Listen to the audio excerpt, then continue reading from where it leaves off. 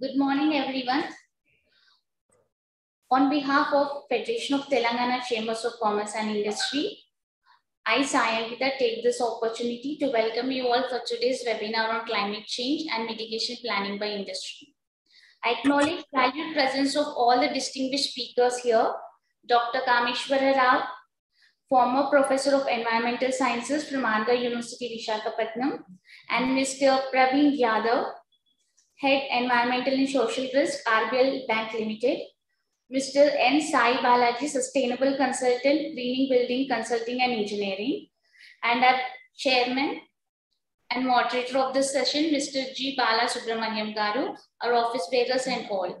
I would like to inform you that FTCCI is on its 105th years of journey, and since its inception has been proactively working for the benefit of trade and industry members and society at large. Climate change is a significant man-made global environmental challenge, and it will continue to influence our world for generations to come if timely actions are not taken. At the Federation House, we are very mindful and have taken conscious decision to support the environmental ecosystem and industries to thrive, and today's meeting is one such event. It is very important for each one of us to contribute towards having a cleaner, greener, and safer environment and protecting our planet for future generations. Before I request our Senior Vice President, Mr. Meera Jaydev, sir, to deliver welcome address, we would like to show a small promotional video of FTCCI. Thank you. 1917, the year when a dedicated organization, the Deccan Chamber of Commerce, was formed to encourage trade and commerce activities. The historical journey of the organization has witnessed great transformation as per the changing needs of the industry and businesses.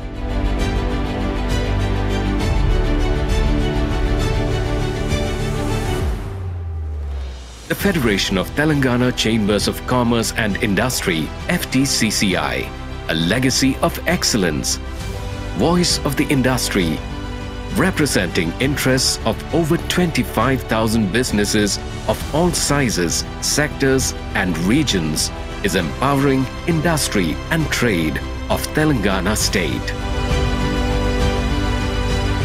A world leader in pharma, a global hub for vaccine, home to all major MNCs, leader in IT exports, and emerging first stop of India. FTCCI advocates a pro-business environment, caters to the needs of MSMEs, budding entrepreneurs, and traders through its advisory services in taxation, market information, industry-related issues, B2B connection. The Chamber has its nominees in the state-level advisory committees to help drive business productivity. FTCCI aids in providing certificate of origin for exporters, issues visa recommendation for business travels. The Federation imparts job skills through its dedicated skills center. It has adopted 14 government ITIs to improve the employability of students. With a uniquely global perspective, the FTCCI events reach a highly engaged audience, policymakers and stakeholders aiming towards Atmanirbhar Bharat.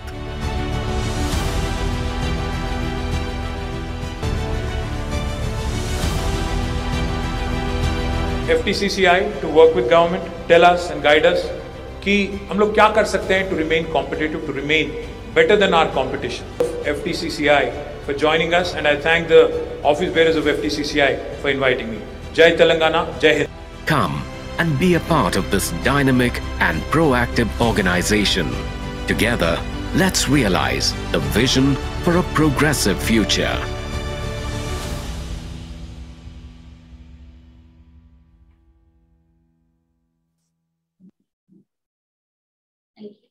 Now I invite Mr. Meera Jaydev, Senior Vice President of FTCCI, to please deliver welcome address.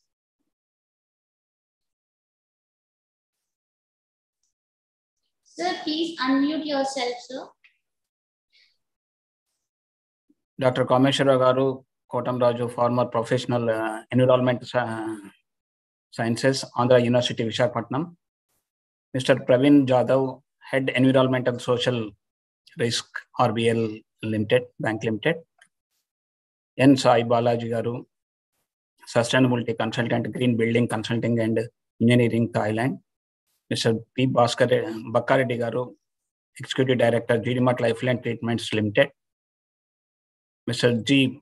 Balasubramaniam, Chair, Environment Committee, FTCCI, Managing Committee members and past presidents. And special thanks to Kathy organizing all these things.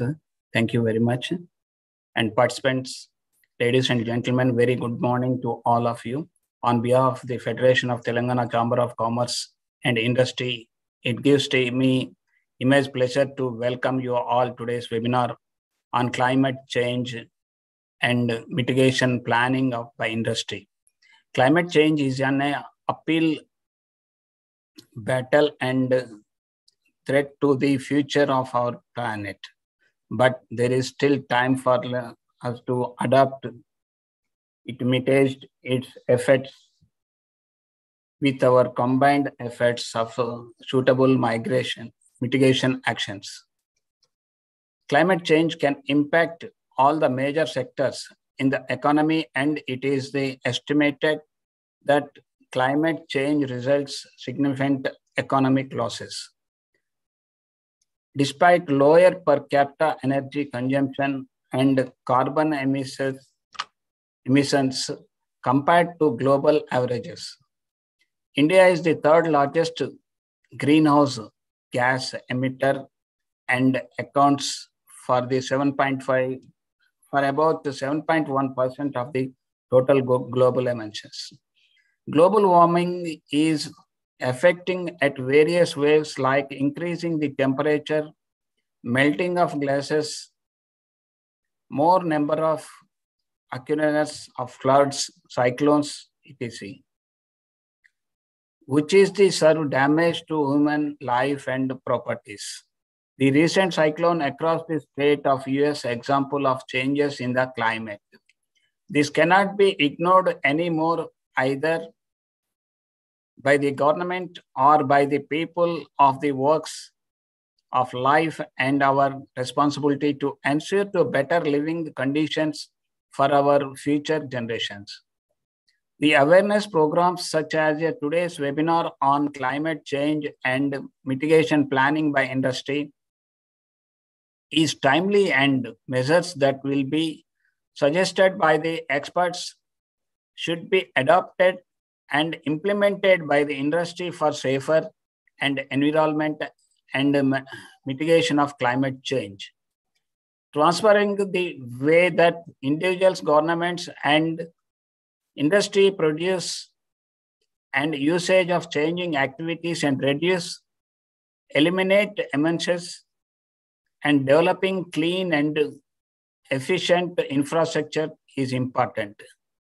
I once again thank you all experts for their time and presence today. Thank you very much. Thank you very much, Ankita, for organizing of this meeting, conducting. Thank you, sir.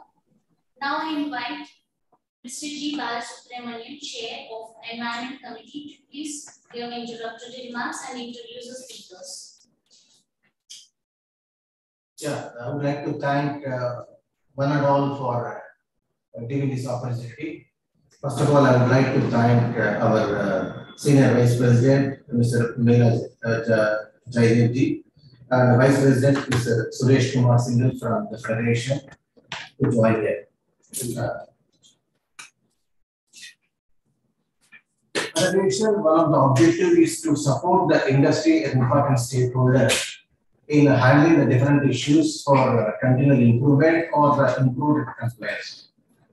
The climate change has been accepted one of the important aspects. There may be some debate on the numbers, etc. That means what will be the temperature rise, or what will be the impact, what is the losses, which area will be affected more, which sector will be affected more. The numbers and pressures may be little different. Scientists may have some kind of different views.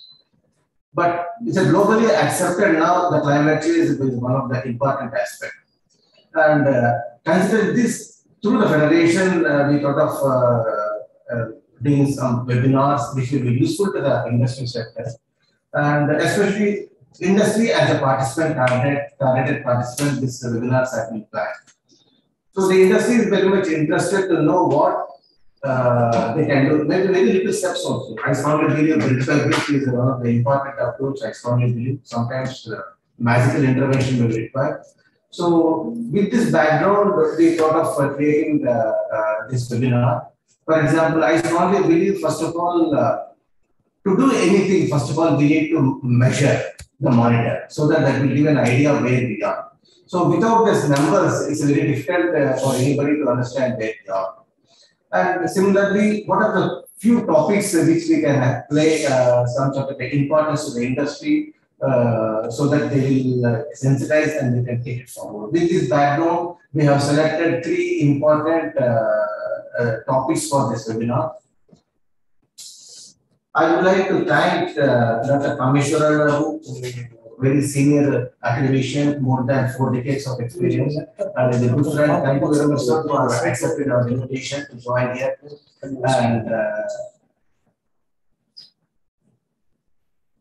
And he contributed more than 65 research papers, 14 chapters in different books, and he guided more than 15 R&D and consultancy projects. He has worked in the different committees and expert in the academic boards of more than 10 universities. He was a member in several important government committees such as the Ministry of Environment, Climate Change, Government of India, that's called Expert Appraisal Committee, notified under the EPR. Similarly, state level Expert Appraisal Committee and also State Pollution Control Board, especially the Government of Andhra Pradesh. Presently, he is serving as a visiting professor for 2 universities and also managing trustee of Center for People's Forestry and Health.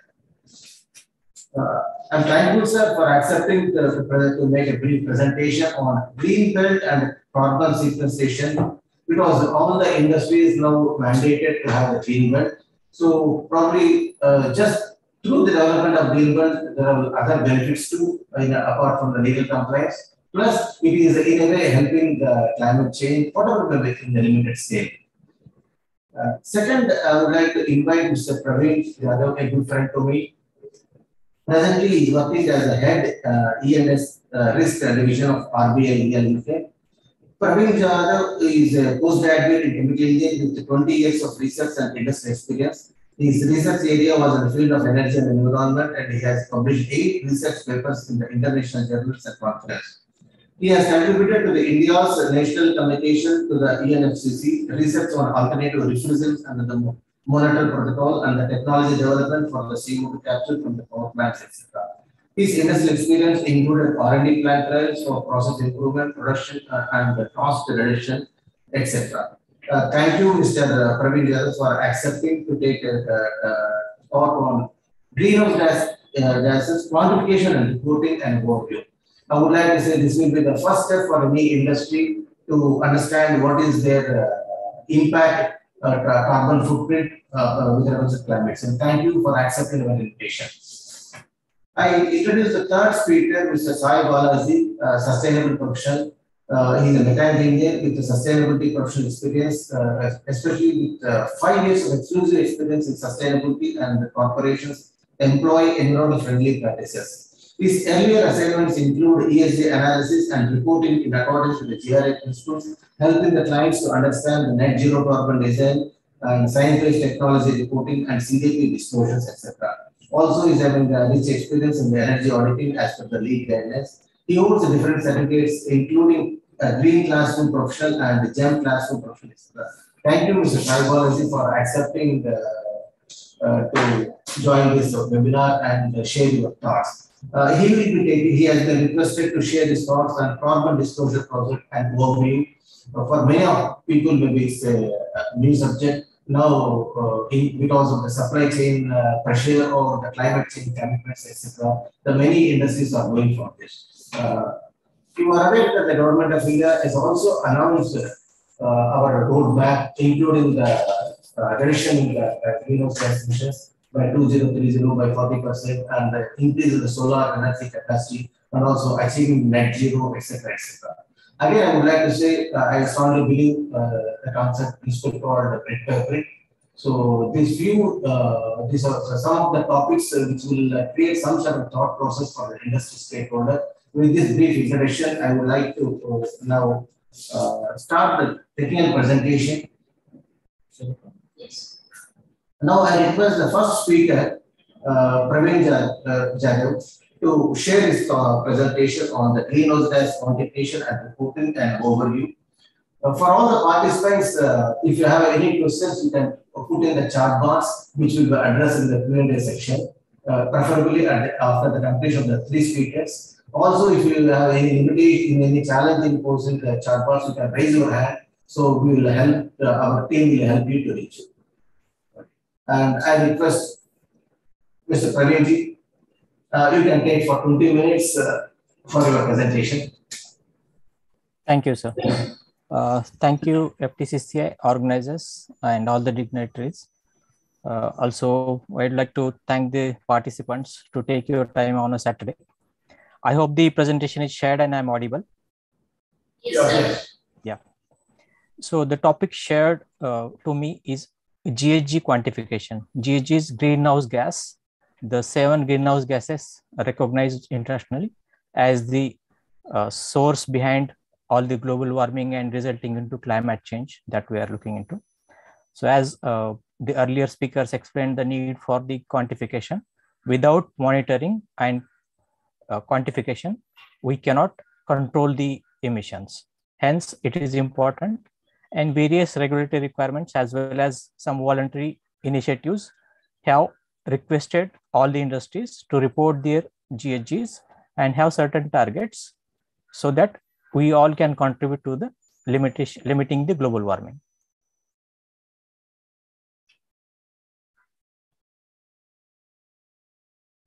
I'll briefly cover the background, why it is being done, and the business case for monitoring and reporting of greenhouse gases.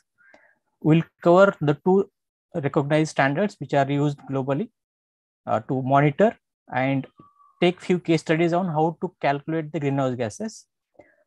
In the reporting, I'll briefly discuss because later there's a session on the CDP.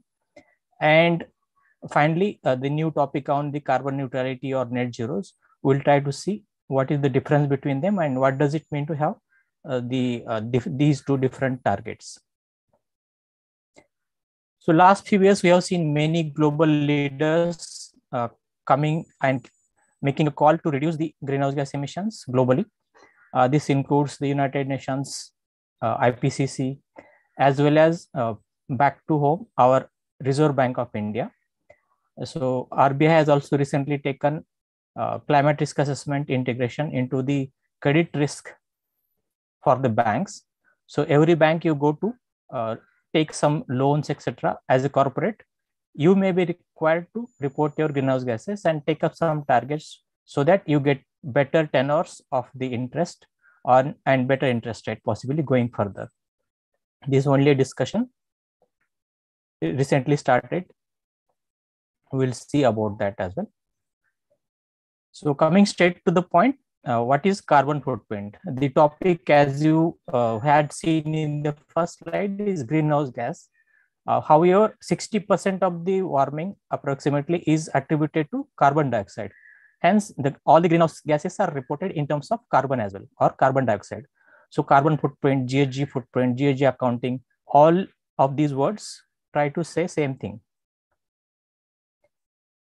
So carbon footprint is usually expressed as tons of carbon dioxide in a year. So any organization or any event or one particular project can report its global warming impact in terms of tons of carbon dioxide emitted or its carbon footprint. When we calculate all the other total 7 greenhouse gases and convert them into GHG or carbon equivalent, this is called as carbon footprint. And it accounts for all the other 6 greenhouse gases excluding carbon dioxide. So it can be calculated for an organization, for an event, for a product, for a person.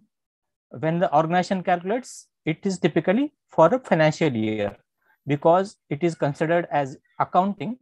So similar kind of quality check, audit, and rigorous calculations are expected to go behind the carbon footprint calculations.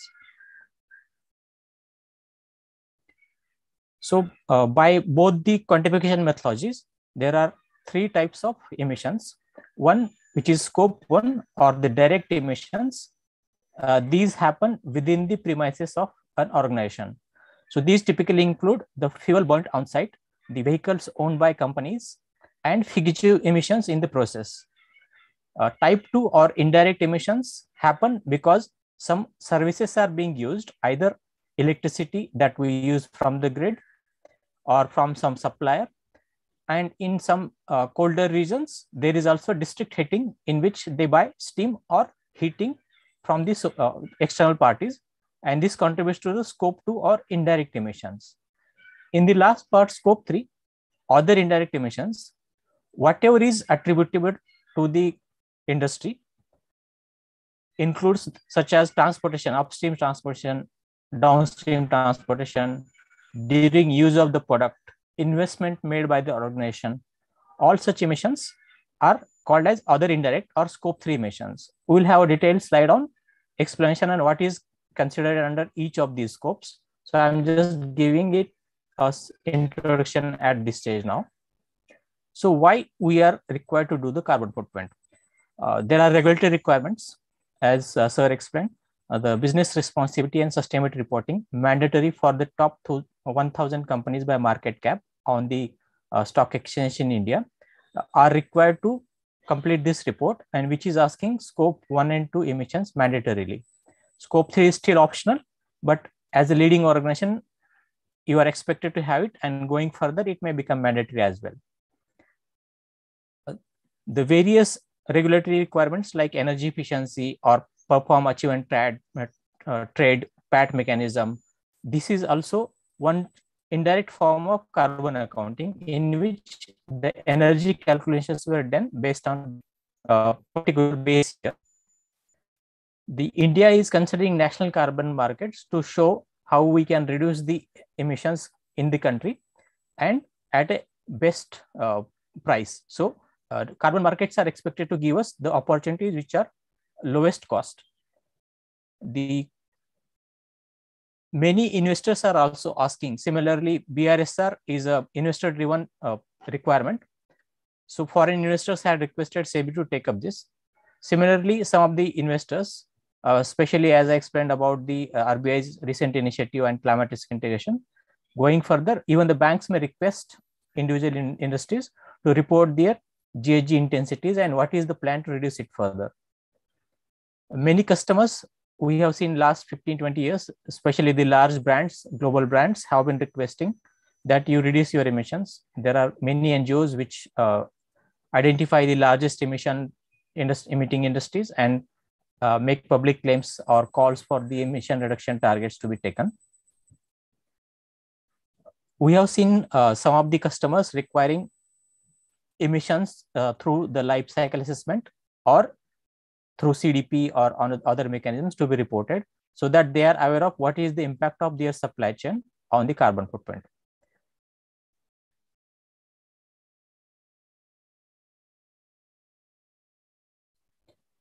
Coming to the recognized standards for the carbon footprint, there are recognized standards globally. The first one is Greenhouse Gas Protocol, developed by World Business Council on Sustainable Development and World Resource Institute, WBCSD and WRI. This was the first emission standard developed. Later, ISO 14064 was also based on the GHG protocol, and this is externally this is possible to get it externally assured like any other ISO standard. The greenhouse gases CO2, methane, N2O, these are also occurring naturally, and there are 4 industrial greenhouse gases: HFC, hydrofluorocarbons, byproducts of the refrigeration industry; perfluorocarbons, PFCs, which are byproducts of the aluminum smelters; and SF6, which we know is used as a inert gas in the semiconductor industry, etc. And there is a 7th gas added a few years ago, which is NF3. So the greenhouse gas protocol has many standards, including a corporate GHG accounting and reporting standard. It gives various guidelines, what is considered in the scope 2, what is considered in the scope 3, how to calculate the emissions, what is meant by boundary. This standard is very widely used globally, and most companies which report their emissions either in annual reports to CDP to investors base their calculations based on the GHG protocol. The GHG protocol has also given certain standards and guidances on their website. The link is shared in the slide, which will be circulated to you later. The summary of the greenhouse gases, as we explained, scope 1, 2, and 3, direct, indirect, and other indirect. The 7 gases are reported on the top. So as you can see, the scope 1, which is direct emissions, happen within the company's facilities as well as company owned vehicles. Scope 3, whenever the purchased electricity, steam, and heating or cooling is used, the emissions happening outside the company's boundary, but because the company is using these services, the emissions are attributed to the company. So these are called scope 3, scope 2. And in scope 3, there are 2 types called upstream and downstream. In next slide, we'll see the distribution as well. So in this scope 3, there are 15 types of categories. In the upstream, we have to account for the purchased goods and services, capital goods, fuel and energy related emissions, which are not accounted in the scope 2, such as losses in the electricity or upstream transportation distribution, waste generated in the operations, which is given out for the processing or treatment end of life, business travel, employee committing, which is to the daily operations of the office. Business travel is over and above the regular office, wherever they go to the different plants or business travel, etc., business development, etc. That is considered under the business travel. Upstream leased assets. So if we have certain outsourced supply chain issues, then that can be considered in the upstream leased assets. Once the company works on the or develops the product, the further emissions are called downstream, which are towards the downstream transportation and distribution. Our company's goods go to the different customers or the traders, etc. So distributors, that is considered in the downstream transportation and distribution.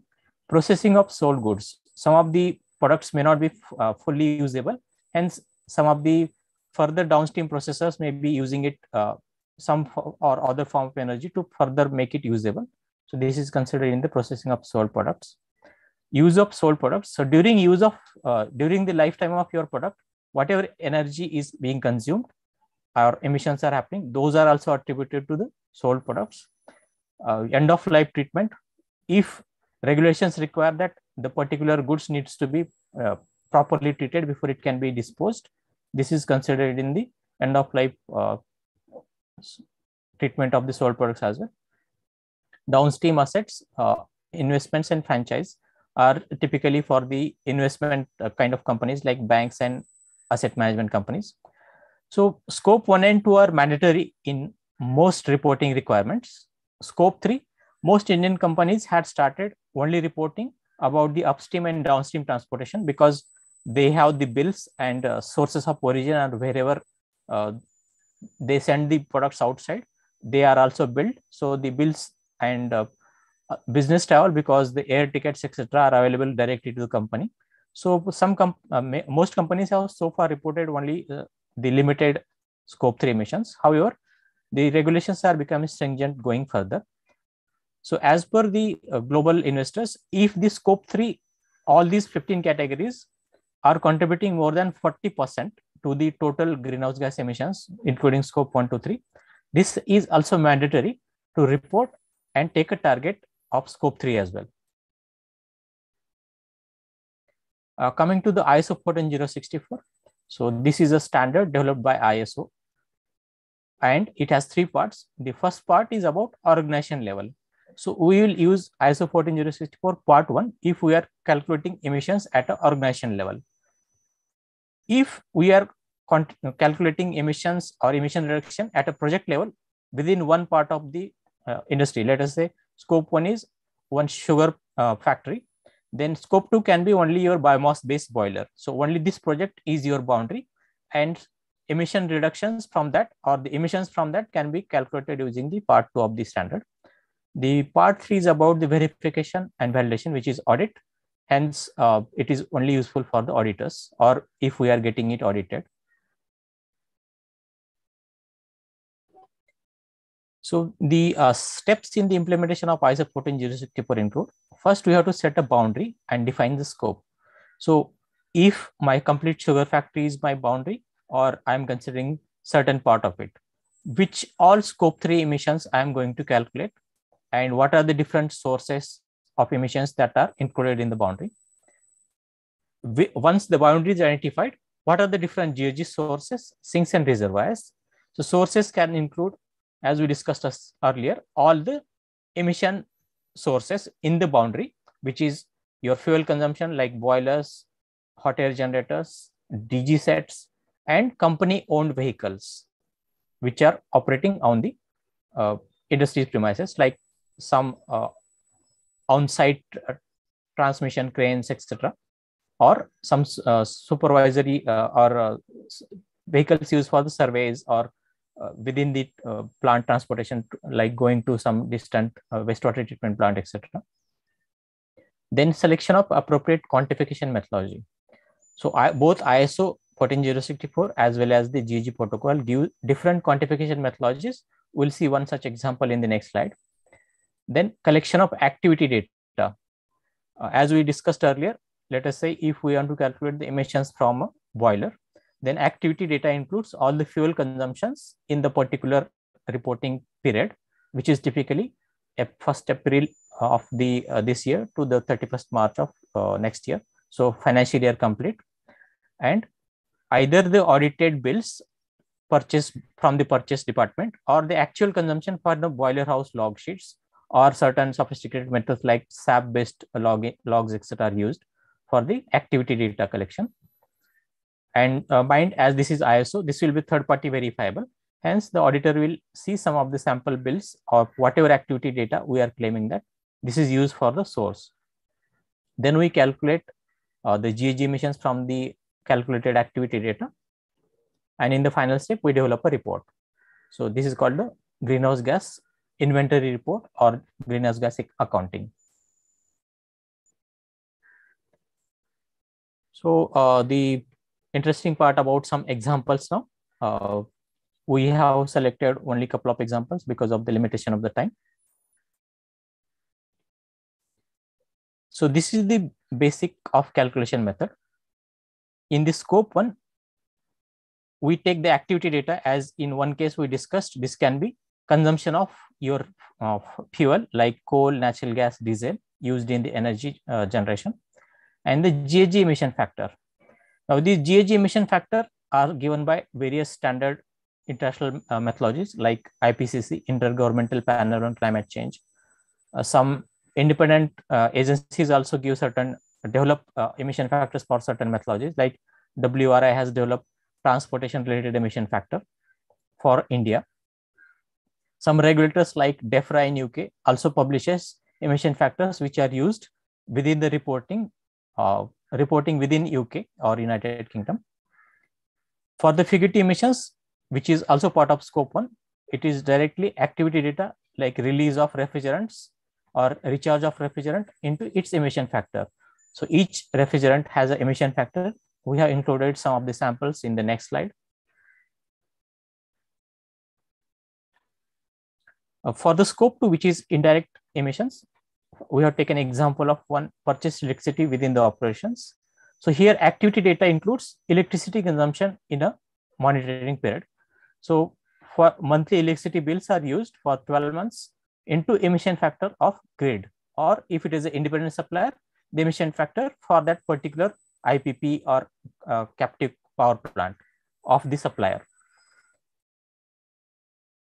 So here there are many important factors to be considered. For the source of data, there has to be a proper quality check. Like if it is a actual boiler log, then whether the weigh bridges are calibrated, how we monitor the actual consumption, how the stock balance happens.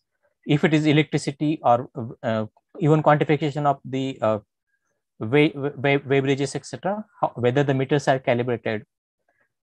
For the conversion of quantities of fuels, the calorific values are used because the emission factors, most emission factors are available in energy terms. As we know, let us say take example of coal. Coal can have calorific value of 3000 for the domestic coal as well as up to 5500 for the imported coal. Hence, it is not possible to always give emission factors in terms of weight per ton of coal. This is the emission factor. Hence, the emissions are always reported in energy terms. So, the weights are converted into energy that is delivered using its calorific value. So, the proper sources of calorific value are also required. For the calculation of scope 2 emissions, the Central Electricity Authority under the Ministry of Power comes up with an annual emission factor. The recent available factor is of 2021. The web link takes you to the this particular report, where they have said the average grid emission factor for India is 0.79 tons of CO2 per MWH. MWH is 1000 kWh of 1000 units. So once you have the megawatt hour, we have to simply multiply by 0.79 to get the tons of emissions.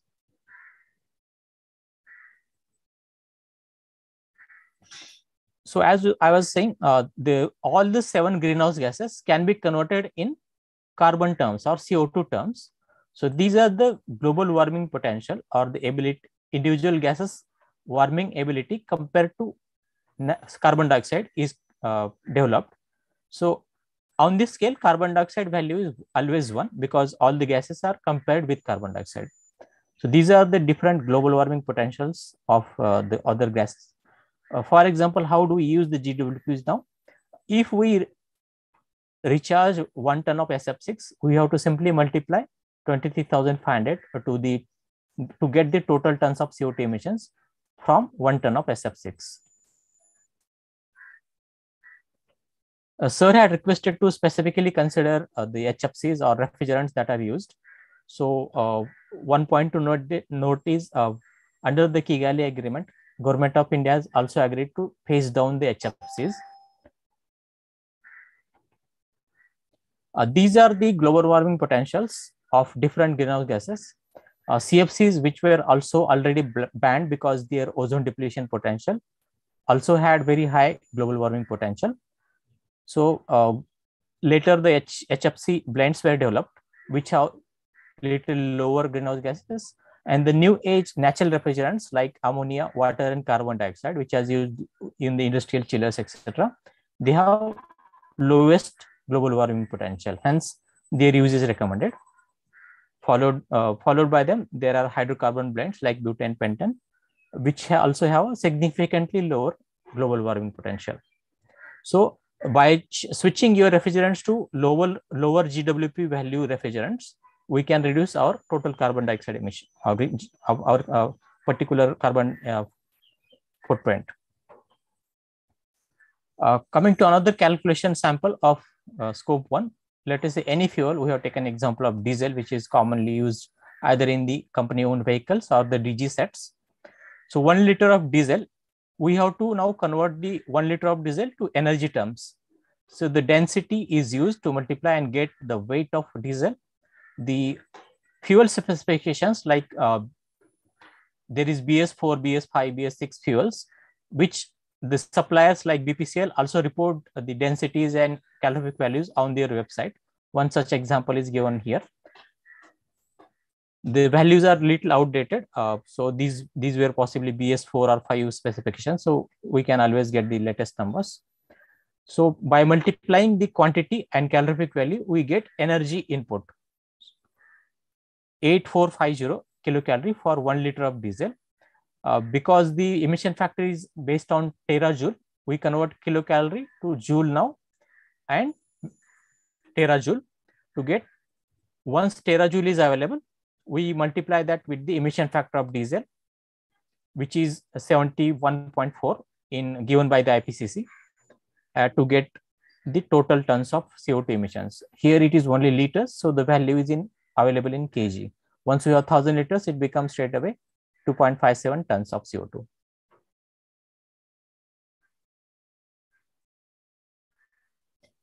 One interesting examples, the emissions, we can also use the same formulas to get the avoidance, how much CO2 is avoided.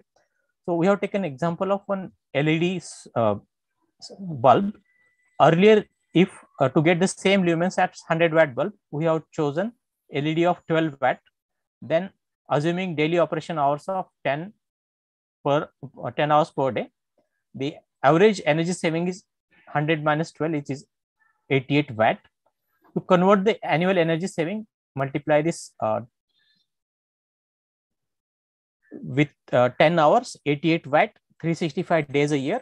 And because this is watt hour, we have to convert this to MWH divided by 10 to the power 6 to get the annual consumption. And we earlier we saw the grid emission factor of India 0.79, multiply that to get the tons of CO2 which is avoided by changing one light bulb from incandescent bulb to 12-watt LED. So the same calculations which are used to calculate the emissions can be used to also calculate the savings or CO2 avoided. So recently we have seen many examples or announcements from corporates about carbon neutrality. Here, one of the standards like publicly available specification, PAS 2060 is used internationally. Here we have to calculate greenhouse gases. So first step is measure using either the WRI protocol, GHG protocol that we just discussed, or ISO 14064, part 1, which is for the organization level. Reduce using various energy efficiency measures. So reduce your energy consumption by taking energy efficiency measures, switch to the renewable energy. As much as possible, reduce it within your organization, then go for external measures like electricity to renewables, etc., through open markets or having some supplier of renewable energy. Then here the offsets like carbon credits recognized by any international standards are allowed to negate your remaining emissions. So in 2019, we have developed certified one industry like Kirloskar oil engines in Kagal, Maharashtra. The report of that is available in the web link that we have shared. So we can go through the report, how to calculate, reduce the emissions internally, and then purchase the offsets, which are in the coil's case, we have purchased carbon credits from the UN developed CDM mechanism and declared carbon neutrality for 1 year. So carbon neutrality is typically when the company says I'm carbon neutral, that means the previous year's carbon footprint is calculated, and after reducing emissions internally, the remaining emissions are offset using purchase of carbon credits, either the CDM mechanism credits or the VERs like from the voluntary markets. When the companies are talking about net zero now, this is not for 1 year. Remember, here offsets are not allowed to be used, only with the minuscule part which is impossible to be offset reduced internally in 2040 or 50. Only in that case the reduction using offsets is allowed. So here company has to reduce its emissions, the absolute emissions, to near zero. Here any ton which is emitted, and if we use the offset, we still have 1 ton left in the atmosphere because we have emitted the previous year. So when we are talking about net zero, it is actually net zero because the reduction projects which suck the air CO2 out of atmosphere, like plantation, nature-based offsets, or actual carbon dioxide capture from the air, these kind of offsets are allowed under the net zero. So once company says net zero, it remains net zero going further. Hence, this is a longer term announcements. Most companies have taken targets of 2050 as the net zero year. Some companies which are service oriented, where the technology limitations may not be there, they have taken earlier like 2040 or 35 as the net zero announcement year. In the previous slide, we saw that we have to reduce emissions as per the science-based target.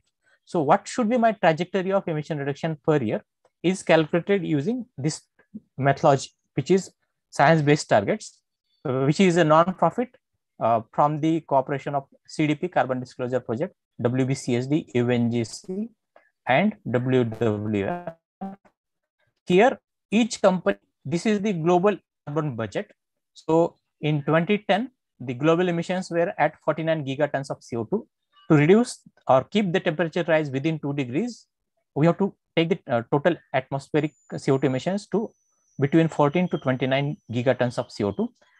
Here, using this methodology, each company can develop its own target, which is scientifically approved, or they can claim that the targets are in line with the International Paris Climate Change Agreement.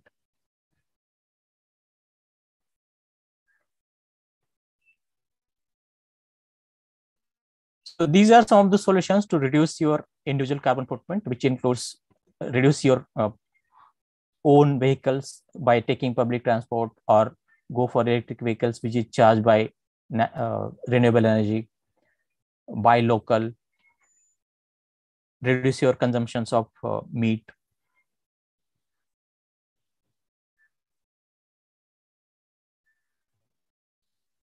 Yeah. So that is it from me. I will be open to any questions that are there if we want to take it now or at the end. Praveen, for making a very useful presentation on GHG quantification and reporting, especially the GHG protocols, ISO standards, and the brief definition of the ISO 1, 2, 3, and how to calculate the reference documents, etc.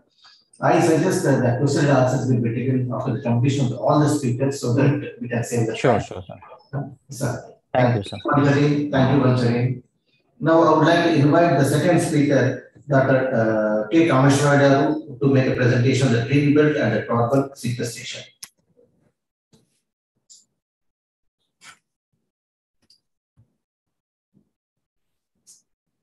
Sir, you can unmute, sir. Kameshwara.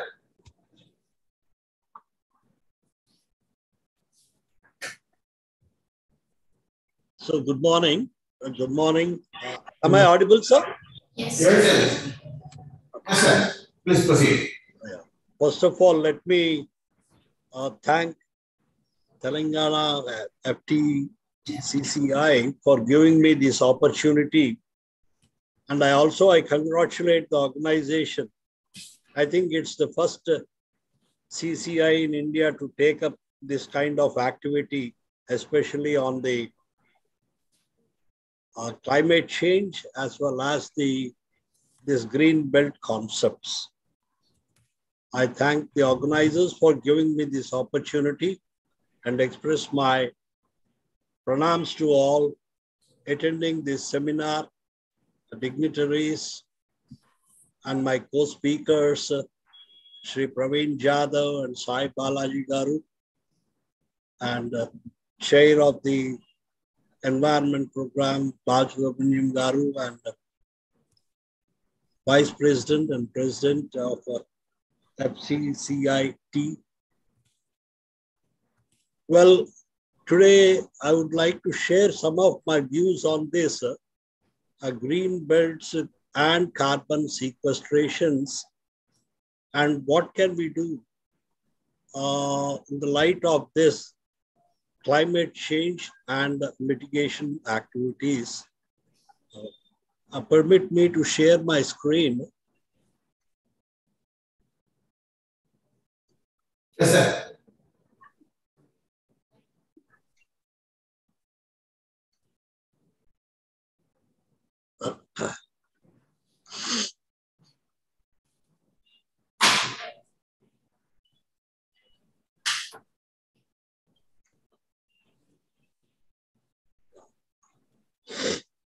Well, I think green belts, in India, we talk about green belts for nearly 50 years, but very sad to note that there is no exclusive green belt policy in India, except for different guidelines in the Ministry of Environment or in EMPs or in the National Forest Policy or Forest Conservation Act or in some local bodies, rules, and so on.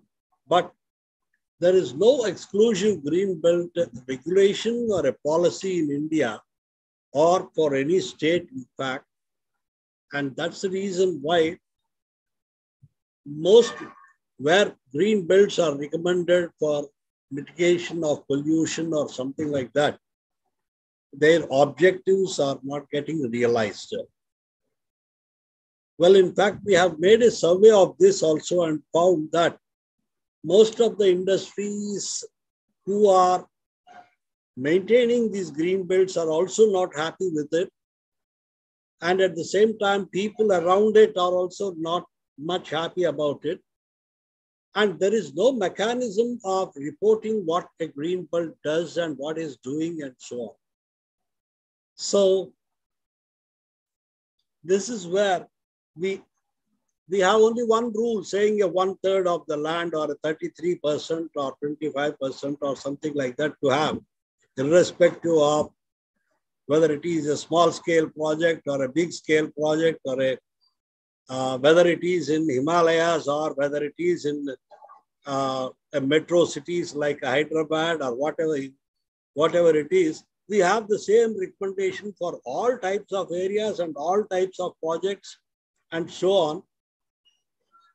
And the species that these green belts, in most cases, what they choose is what the species are available in the market or what they can grow easily, but not a designed plantation or whatsoever it is. That is the present state. And because of this, in fact, the CPCB guidelines are why we wanted green belts and recommended are it is to have or preserve the natural environment as far as possible so that the land use change may not affect largely on the different species inhabiting that area. And also the ecosystem doesn't lose to render its services like charging of the groundwaters or regulation of the microclimate or providing habitat and so on. And in industries especially, we think that and we'll have for air pollution control or dust filtration or noise control and so on and so forth. And it also provide habitat for, and like that, you have many advantages, plus, if you go on listing like this. And all these are the positive things that we need to, but I don't find even in the Visakhapatnam steel plant, which has a nearly 5,000 acres of green belt, in their reports that speak about anything, what their green belt does or whatsoever it is, all these things. Only some sweeping remarks, which we find in some small textbooks and so on.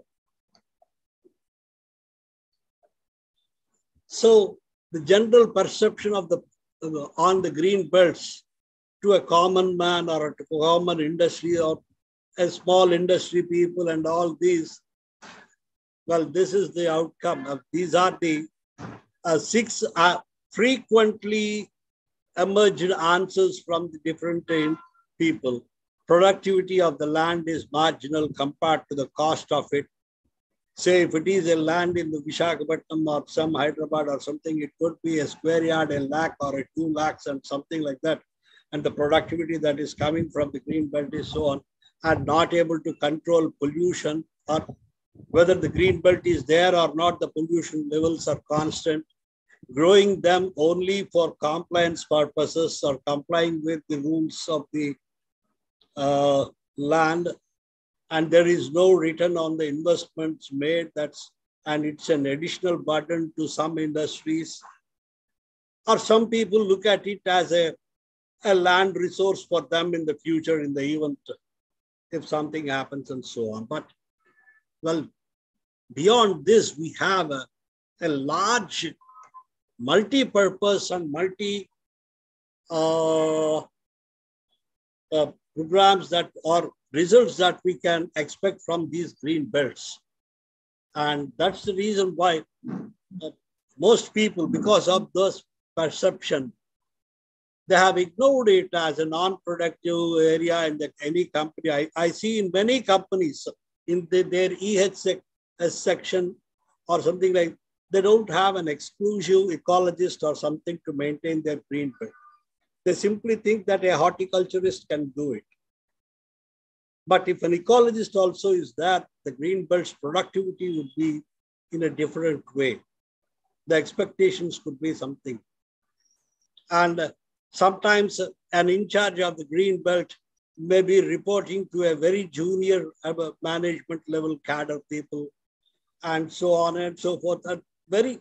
And hardly any industry have ever used or tried to account for these the services or benefits accrued from these green belts in their financial or economic or ecological or environmental audits. Very rarely they are reported about the green belt benefits accrued from in their audit reports and so on. So this is all. Why? Because even the industrialists or the investors or people are not giving that much importance there. But now it's the time we had an opportunity again to revisit these thinking and this set of mind. And now we had new opportunities. In fact, it's not a new opportunity, but still we can consider it as a new opportunity because, again, this trading is coming over it. So carbon sequestration and carbon stocking is as old as almost from Kyoto Protocol to now. It's more than 1.5 decades or 2 decades even. 97, I think 97 to 2002 and so on. But now again, it is materializing because they were simplified, and earlier it was a mechanism that requires a lot of monitoring, verification, certification, and then most of the costs or most of the benefits accrued in terms of money will go on to these consultants and so on to pay them and on these verification, monitoring, and so on. But now it is made somewhat simpler, and many climatologists hope for that it will be more simplified. And India also is just taking a very soft stand. And now many people can enter into it, whether they hold a big green belt or a very small green belt or a whatsoever it is. Well, but in fact, carbon stocking and carbon sequestration is only an incidental or a co-benefit of a green belt. It's only a co-benefit. But we can maximize these green belts, ecological and economic benefits, so as it can address another major challenge of climate vulnerability to the farmers and farm laborers and shepherds who are using many ecosystems are vulnerable now, especially the cropping ecosystems and so on. I can show you. Well, these are the scenarios, different RCP scenarios, and it is expected that nearly up to 4.78 degrees centigrade on average in different parts of India, it may go on. And with this rise in temperature up to that period, in the coming 50 or 55 or 60 years, well, the major impact could be on the agroforestry systems, especially the crop systems. I'm sorry.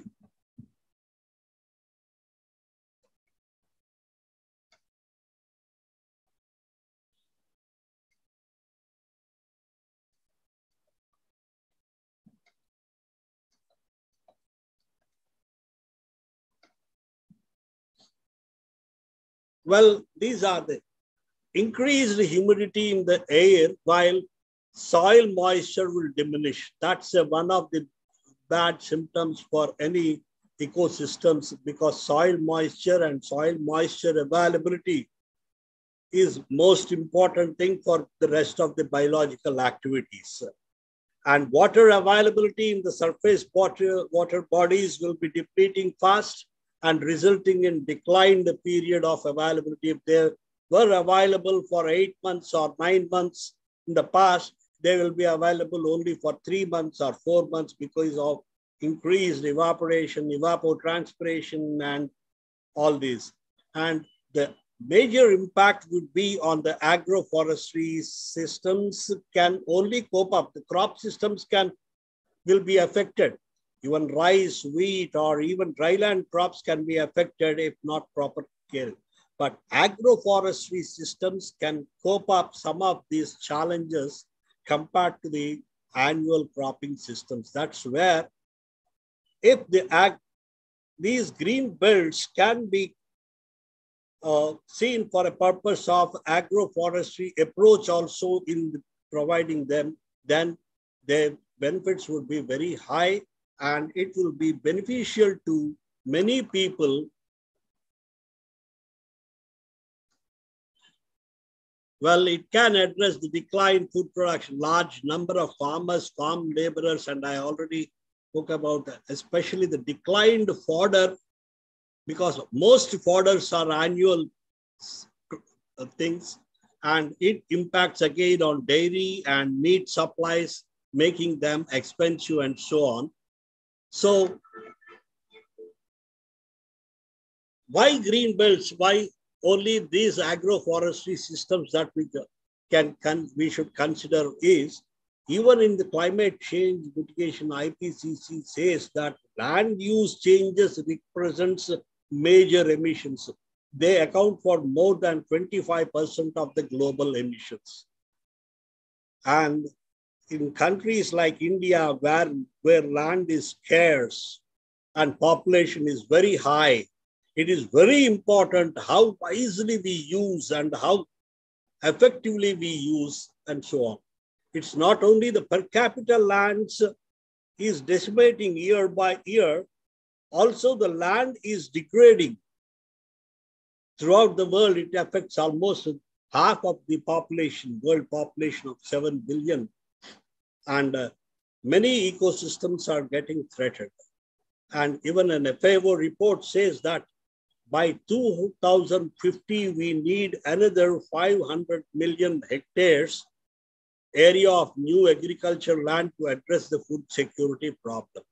That's why in India, even if it is a small area of land, which we are using it for biological productivity, whether it is an agriculture or a crop or an agroforestry system or a green belt, we need to convert it into a biological productivity that helps all these things. And this IPBES platform, again, the Biodiversity and Ecosystem Services platform, are again a body of the IUCN and also IPCCC.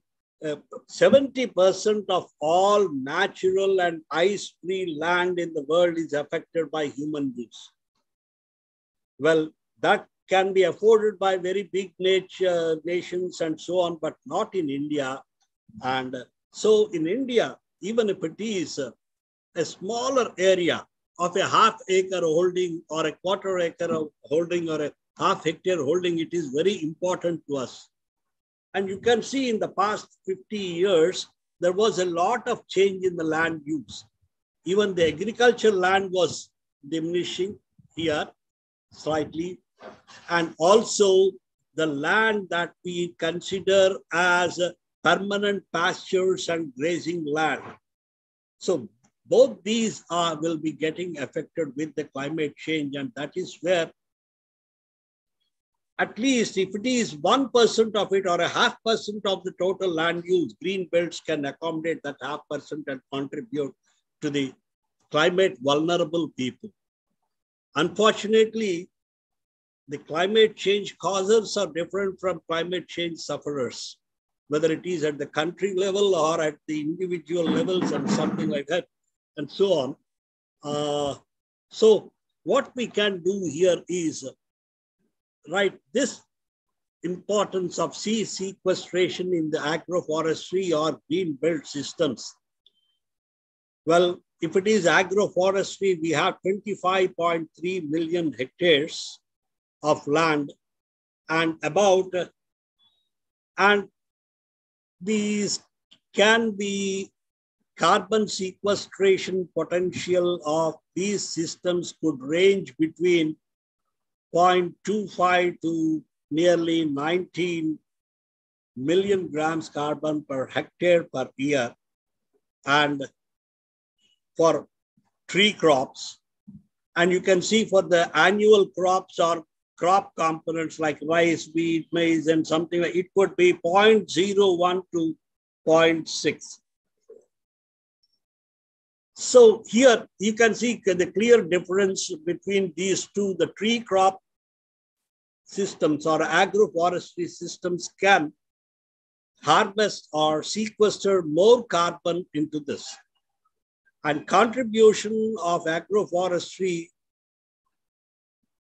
in soil carbon sequestration. Soil is one of the major source for sequestering carbon. Even this green belt soils also can be conditioned in such a way that they sequester more carbon also. And this could range up to nearly 4 tons per carbon per hectare per year as per the present data sets available with the agriculture and food security departments and so on. And these are very low compared to some other tropical countries which are doing very good. Like Japan is carrying out some of these sequestration projects in 9 countries. There in 9 tropical countries where the soil carbon or the per hectare production is almost 3 to 4 times greater than what we are having.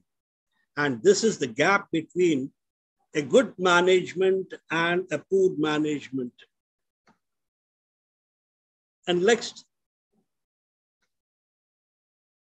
well, I think I'll skip this because you all know about it. And the land use and land use change sectors under which this green belt development also comes in has been made more simplified norms for induction or certification and verification processes. And even small holdings also can join. Why? Because earlier it was only a contiguous one which will be easy for verification and easy for monitoring and so on. But now we can have them in sporadic patches. But the only thing is that we need to have them under one agroecological zone, and then you can connect it and so on. In that way, maybe we can access some 15 or 20 industries, green belts, and of a particular region. Perhaps a chamber of Telangana industry can take up such project also. Can connect some 50 or 60 or 70 industries, green belts together, and then make a green belt project. It is possible, and then we can. But unfortunately, we do not know what Indian government also would take a stand, because now they have taken a stand that they cannot be exported or whatsoever it is, these credits and so on. But still, there are different schools advocating for different types of this one. So small land holdings also, like that, small green belts also can be connected, and better mechanisms now we have to account for harvest. Earlier it was not like that. You cannot harvest from it any way unless it is a disclosed harvest and pre-planned silvicultural system and so on. But now the final accounting will give you whatever you harvest. Suppose if you are going to have mango and if you want to avail mango fruit productivity, in our plan, if we can have that, and we can, or you can have a silvipastoral system, you can raise fodder and you need not account in this green belt for carbon accounting about this fodder harvesting and so on. Like that, some leverages and some special models have emerged, because of which now it has become more ease. That's the reason why earlier this trading system could not take up when in Kyoto Protocol it was. And now under land use sectors, it has become more easier, and very innovative ways of mechanisms are emerging to make different carbon sequestration products. And waiting time for payment returns was also made shorter. In fact, 1 month or 1.5 months back, Rabobank of Netherlands have come to India and wanted to have a carbon project in India.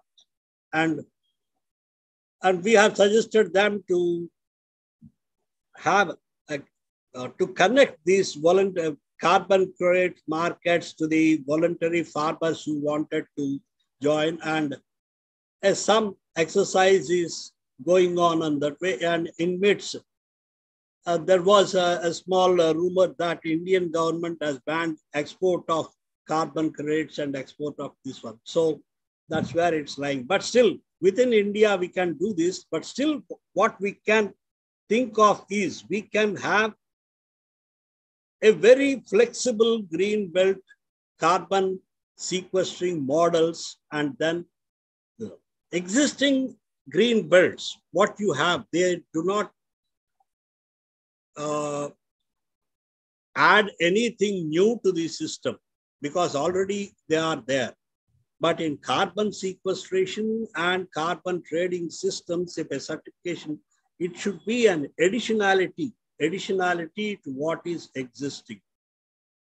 So in some areas, we can also think of industries together taking up or connecting this farmers model to have green belts outside. And they are not a green belts like a permanent green belt like that, so something like that. But for sequestration purposes, we can have such type of sporadic patches in one particular region and then connect to make them. So there are a lot of benefits. If we look at the value of it, in fact, it is a guesstimate. So I call them guesstimate because they are guesses some made because there was no officially reliable or authentic statistics. How much area is there with the industries in India, and also within that industrial use, how much area is there under the green belts? But what we could, some people could make some estimates and so on. A summary of those estimates indeed indicate that 0.1 to 0.25 million hectares will be under green belts in India. Well, if this is true, and with a low sequestration potential of 0.3 million tons to 1.2 million tons of carbon dioxide equivalent can be sequestered from these at the moment. But this we can enhance to almost 3 to 4 times if proper planning and proper selection of the species and proper selection of the areas and some are adopted. And with the ecological design suitable to the terrain and suitable for the sea sequestration, that we can enhance to 4 to 6 times or ideally to 4 million tons of carbon dioxide equivalent from that. And in ecological design of green belt sequestration of carbon, remember it's only a co-benefit. And it's an additional benefit to the range of other benefits. It could be pasture, or it could be a honey, or it could be something, other types of fruits or other things. They can be harvested and so on. And those could provide some livelihood opportunities to some of the people. If it is a 1 lakh to 2 lakh hectares, I believe it can easily accommodate some 50,000 to 60,000 farm laborers who are landless, can be provided some livelihood opportunities in these green belts. Well, in any green belt or in any land use sector, the assessment of the carbon accounting will be carried out under 4 different pools. The first pool is about the above ground biomass. In the above ground, what is the amount of biomass that is present? and above ground and below ground biomass. But some biomass is there in the root systems and so on, and that biomass. And in between, we have about a litter and so on. In some biomass will be holding in it, and litter and dead wood and so on, plus soil. That's the fourth pool. So the total carbon present in all these things will be accounted for one particular area, and how much stock is there this year and how much this stock has changed to the next year or 2 years after. If it is an increase, we say the carbon is sequestered, and if it is a decline, carbon has lost. So in that way, the sequestration is the change between two different stocks, not different stock, the same stock, change in the stock between different time periods. That you can consider, and it is the annual sequestration. You can come down to the annual sequestration. And we have absolutely very standard scientific methods presented by one of my colleagues at IISc, who is a IPCC member and also on energy, Professor N.H. Ravindranath, who is the authority on this carbon inventories in the land use sectors and energy sector. So we have one straight good methodologies for assessment of these carbons.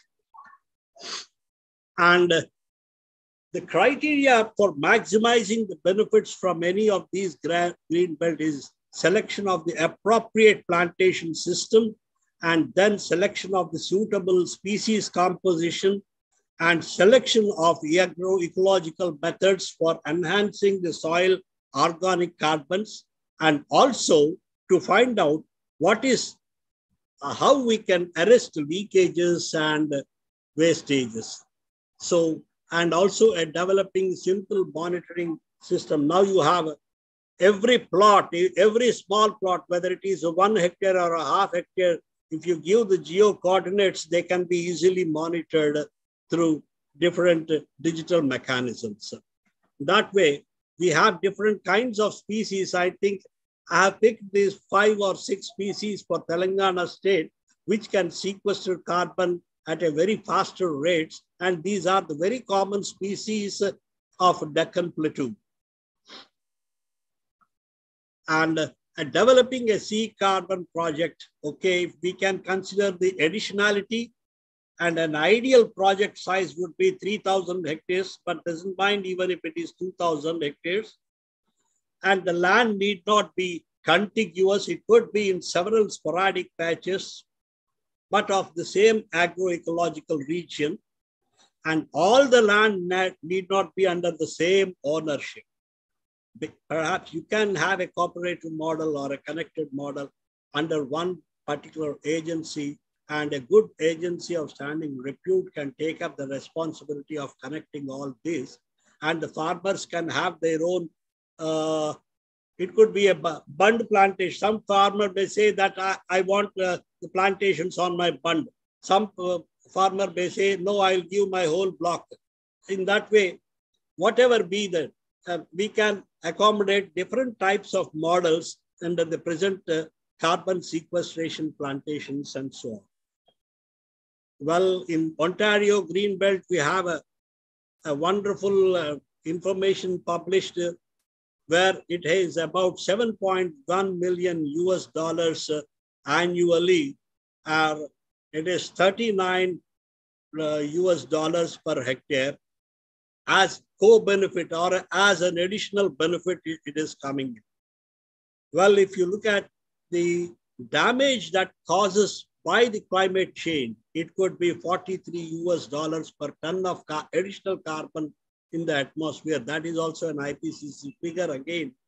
And in that way, considering that damage to this one and benefits from an ideal 3,000 hectares carbon project is, well, with good planning, around 24,000 tons of per annum of C can be sequestered, which is equivalent to nearly 88,000 tons of carbon dioxide equivalent.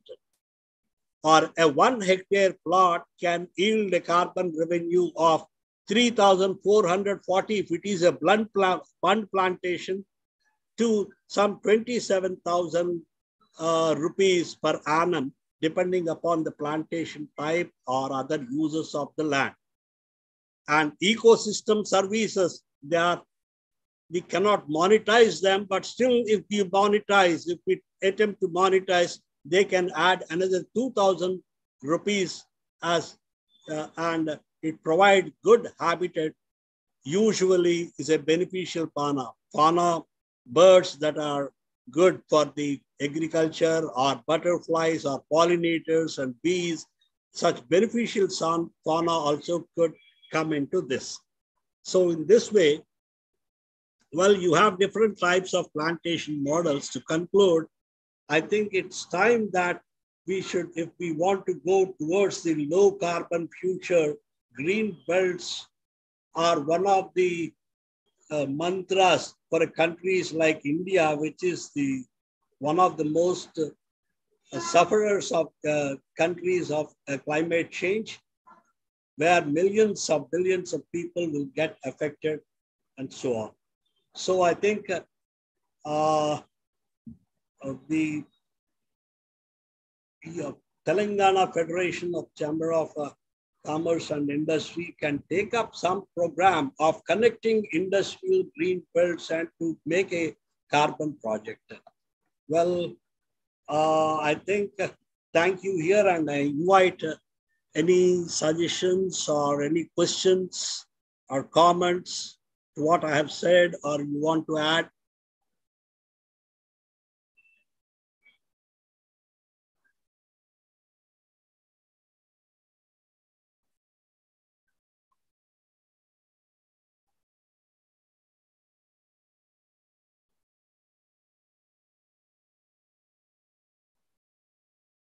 Any questions, please? Yes. Just reduce it up to that, all speakers.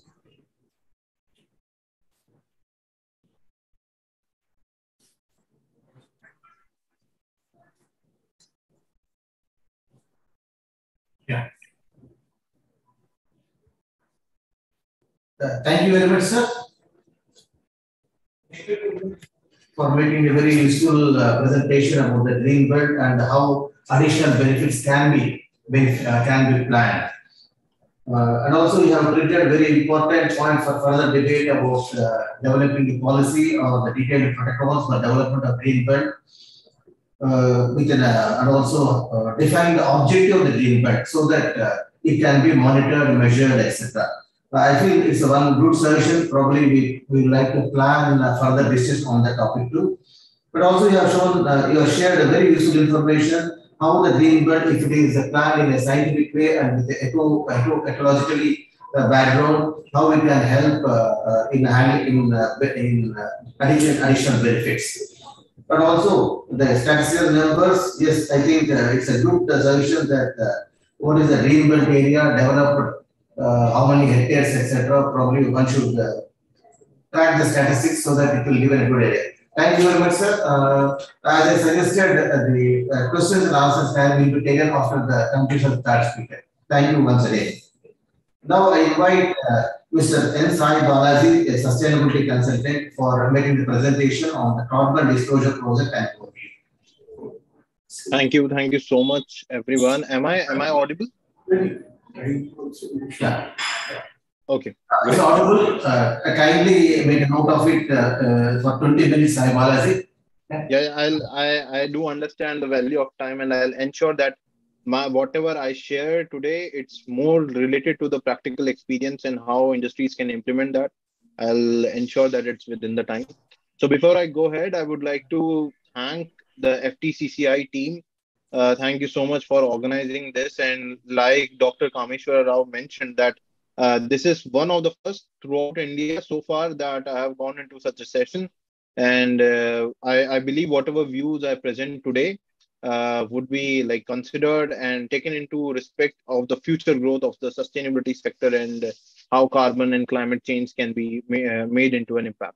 So without wasting any further time, I'll just go ahead and share my screen. Let me know if it's visible.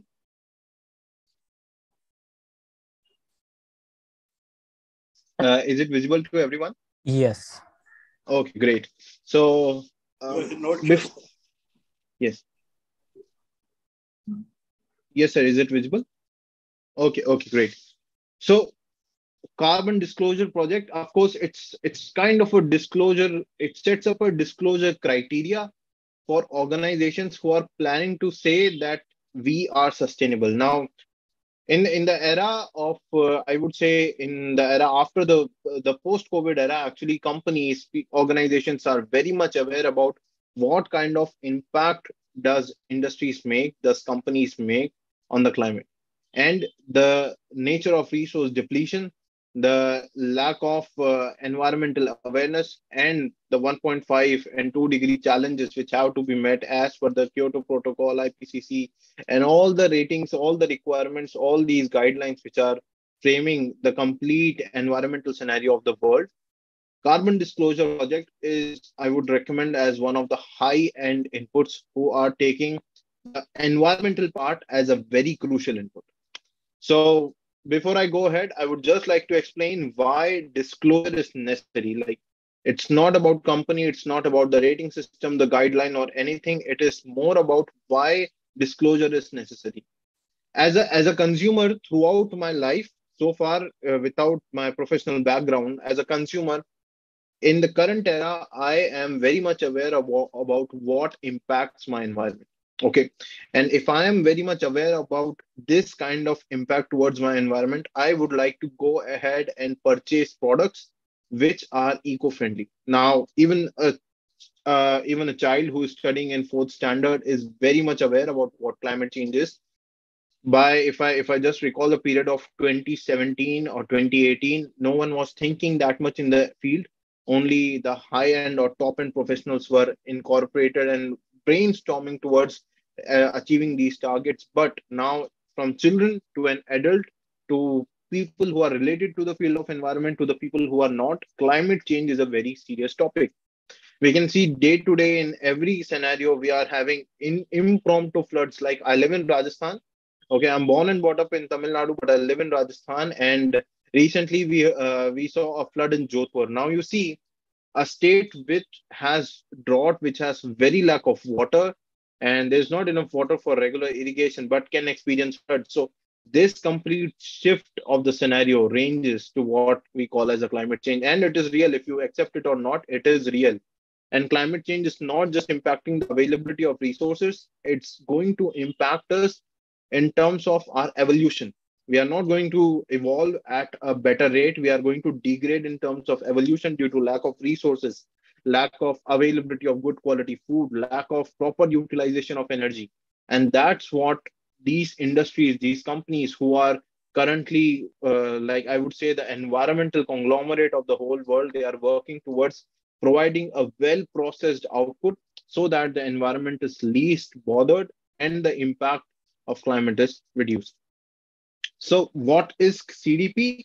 It is just a global environment impact non-profit working organization. So I won't go into definition. I won't go into the terms which are written in the presentation. I would just like to explain how I explain these things to a layman. Okay. So CDP is an organization which has given a thought, about these ideas of what can be the impact of these in the industrialization, this urban sprawl, infrastructural developments, lack of education. So all of these into the field of environment, what can be the impact towards the earth in next 50 years or 2030, 2050, 2070, 2080, all these scenarios, CDP is rigorously thinking about this because they want to ensure that people have a guide to follow when it's the right time to meet the climate mitigation goals. So this organization has developed a standard chart for disclosures. Okay. Now, as a disclosure entity, me as an organization, what it helps to an organization is that it would help me let me know that how better I am. So when I was in school, when you all were in school, you all had this particular input that you would get to present in an examination, you would get a report card out of it, and from that particular report card you will be able to understand that whether you are passing or failing. Okay, that report card lets us know what's our how good of a quality is our educational background. In a similar way, CDP kind of provides a disclosure standard under which we all can review where we stand. They provide us with the scoring, they provide us with a grading, and if we are better at a grading, that gives us a heads up, yeah, that we are doing good, and then we can set a target to improve more from this current stage. And if we are very poor, then that gives us a goal by looking at other companies like other students in our classroom to see how better we can do to reach out to that particular level. That's what a disclosure is. So it is important to disclose so that you can see and benchmark yourself where you stand, how much improvement has to be done, and what kind of growth potential you can set up for your country. Okay, so how does CDP work?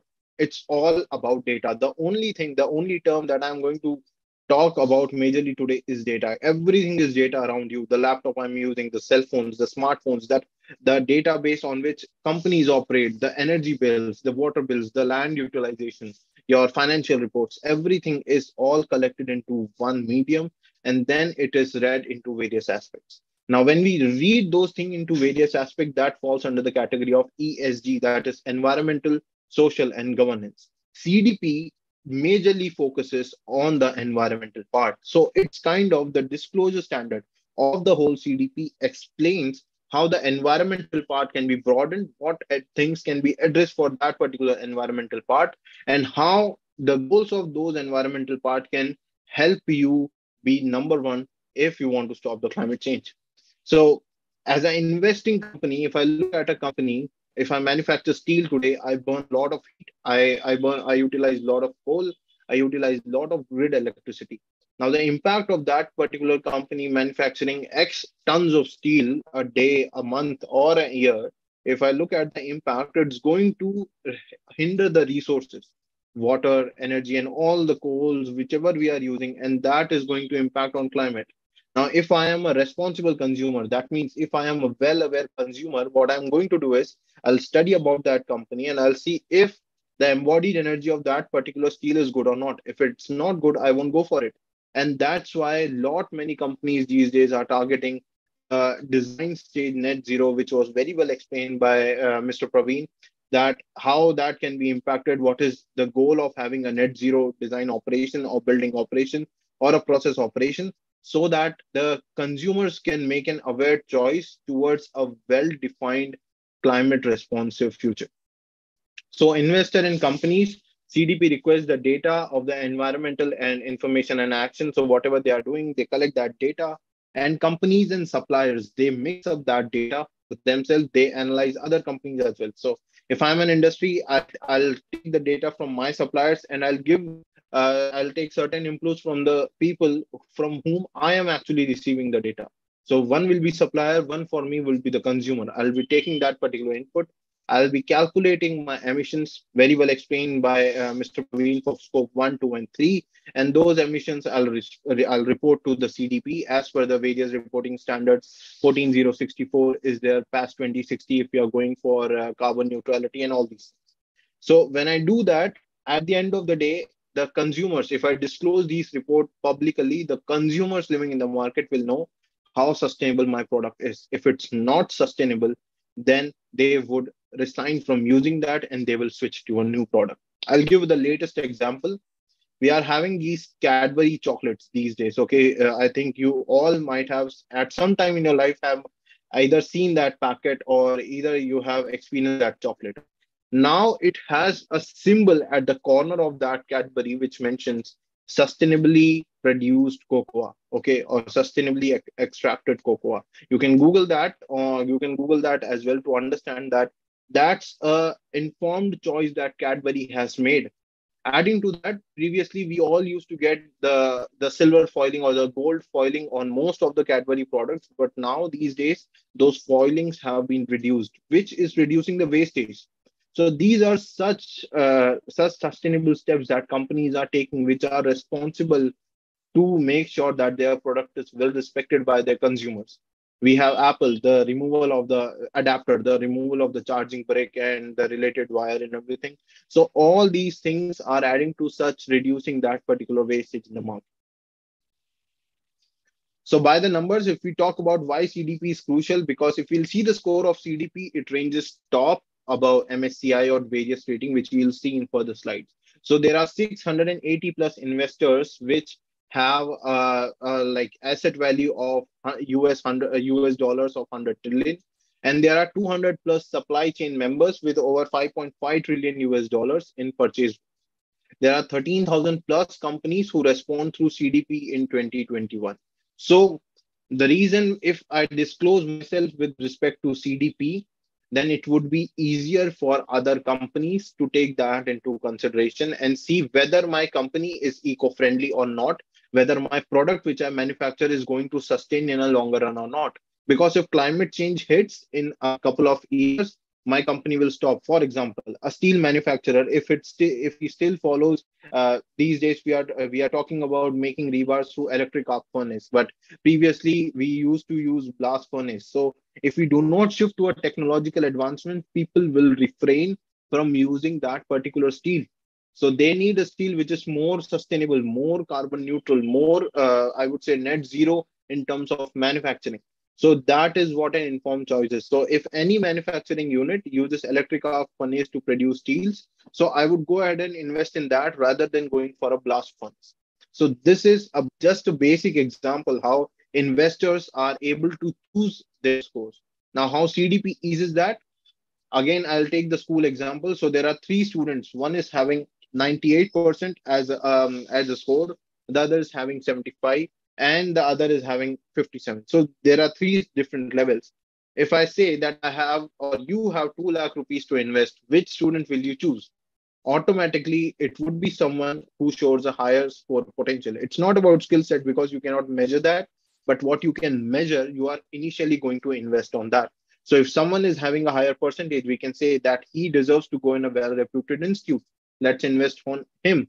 Or someone who has a lower percentage, you would say that he is not interested in studying that much, so why to invest on him? So if we are able to make these informed choices by just a mere report card, that's the whole support of CDP disclosure. They are helping us to gain that particular insight on how informed choices easily can be made. It is everywhere. You have your BW star rated air conditioning systems, right? You know, if it's 3-star, it's more efficient. But if I talk about COP, that what is the COP of the air conditioner, whether it is 4.6, 4.7, 6.1 or not, you will see, oh, you are not aware of these values. So you won't be making a proper choice. But if I say that a 3-star rated refrigerant is more efficient, a 4-star rated is higher than that, and a 5-star is extremely higher than that, it would be easier for a layman consumer to choose the right product. And that's what CDP is doing by providing a score to all the investors, to every single layman out there, so that they can make informed choices for stock market investment, for company shareholding, for future investment, and goal towards sustainability. Okay, because if we have zero world which is sustainable, I won't say that any of these industries would not matter if we are not fighting the climate change properly today, because they won't sustain for the next 50 years. Okay. So this is how the growth of CDP disclosure has been over the years. In 2003, it was very less, but now in 2021, you can see it has taken a drastic turn. And best part is everyone is aware. I go onto LinkedIn, I look onto profiles. Every second person is a professional from the sustainability field. Everyone wants to talk about ESG. Everyone actually wants to provide an input on carbon. But the issue is that this knowledge is not widespread throughout our India right now. So although companies of US, UK, the European regions are able to make the informed choices, but we are yet not able to make them because our industry is lacking these inputs very openly. So I think in coming times, that's going to be the real growth for the professionals also who are working in the field, and for companies also who are looking to manufacture more sustainable products. So how credible is CDP? Out of all these rating systems, I don't know how many of you are aware about these, but these are rating systems which help idealize the investment background for any particular company. So if any particular organization has a score, if they are enlisted with CDP and they have a good score, they are considered as one among the top. Okay, the CDP falls among the top 5 of rating systems. And believe me, guys, this is going to be the upcoming future. It would be easier for you to choose a stock and invest in a layman term. I'm explaining this because now you have to see the company portfolio, how much investment is there and everything. But now, if I need to make an informed choice, I'll go to the ESG report. I'll check the CDP score. If it's better, I'll go ahead and invest in it without thinking for a long-term return. So Sorry, that's how. Mr. Balaji, sorry for interrupting. Yes, sir. Yeah, just it's a 5 minutes is left over. Sure. Just I thought of helping you. Oh, yeah. Sure. Thank you so much. So that's the value of credibility of CDP. So all these organizations cater to CDP data. They rate all these organizations which are out there, industries, commercial units, companies and all, and they rate them so that it's easier for us or the other companies to make informed choices. Now, the TCFD, the goals with the TCFD. So the TCFD goes for the Task Force for Climate-Related Financial Disclosure. So basically, if we are looking for a proper investment, what should be the range of that investment? What should be the governance input on that? How the strategies can be maintained so that the investment remains profitable for the longer term.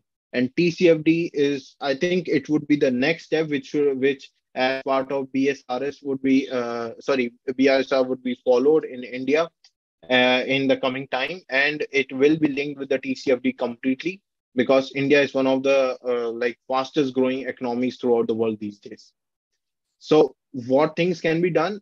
CDP only focuses on your climate input with respect to companies who are making an environmental impact. So you need to provide inputs of GHG emissions, target risk management. For water security, like let's say it's Coca-Cola, so how much water they are using. Due to that, if there is any kind of drought or water scarcity in the regions where they are working, what are the risks associated with that? If you are a chemical-based company, you manufacture chemicals, and if you are looking forward to release those chemicals in the open sea, then the impact on water quality is hampered, and all these things are to be publicly disclosed. Then we have forests. So if I want to set up a factory, I'll have to clear a debris land. If it's a barren land, it's okay. But if it's a green land, then I need to report that in towards my work because that's a bad thing that I'm doing. And that's what CDP takes into consideration while they put a score towards it. Now, why disclose to CDP? It gives you a recognition. Like I said, you prepare yourself for exam, you get good marks in it. And then if you are one of the top rankers, you will get a recognition throughout the school. And that's the job that the CDP is conducting. It gives you a ranking. That ranking gives you a value at global level. And it's easier for banks, for financial institutions, I would say for informed investors, for informed consumers like us to make the right and valuable choices. It's simple. You take the climate change related governance and you manage the climate change and use risk and opportunities of your work. You report the GHG emissions. You figure out the energy matrix, and then you ask the value chain to engage with your particular work. So this is the complete idea of a CDP disclosure. All these are catered together. So I would say it's one of those ratings which only focuses on the impact of your organization towards sustainability. So the global trend is all these investors look at the disclosure outputs, and then it helps you in increasing or decreasing the stakeholder confidence. It basically helps you in defining the investor regimes where one wants to invest or not. And it's very good for startups. Okay. So if you are a startup into a manufacturing field, into a reporting field, or into a sustainability field, you need to see that if your product is directly hampered or not. And third, so far, because we don't need a separate policy regulation for environmental reporting and checkup. So that's why CDP is going to be one of the best in the coming times. So Indian disclosure highlights, we have reported a total of 32 lakh crore risk on the climate change. 1.2 billion tons of CO2 emissions are reported, and 5% of electricity is sourced from renewable sources. So all of these companies who have reported to CDP in 2021, all of these meet with these particular parameters. in the coming time. So more reporting, more we will be able to highlight. The more data we have, the more better we can make our country as part of our goals.